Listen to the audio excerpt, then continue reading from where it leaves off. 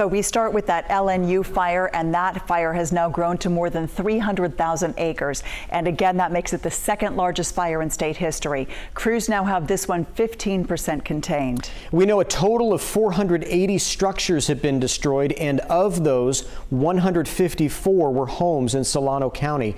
The fire is still threatening more than 30,000 other structures. It's burning across a huge area, including Napa, Solano, Sonoma, Lake, and Yolo counties. And take a look at this map from the National Interagency Fire Center showing all of the fires burning across California. Roughly 12,000 firefighters are battling, again, nearly 24 major fires and fire complexes. And if we zoom in a little closer here in our area, you can get an idea of just how big that LNU complex fire is right now. There you see it surrounding Lake Berryessa and covering just a massive area.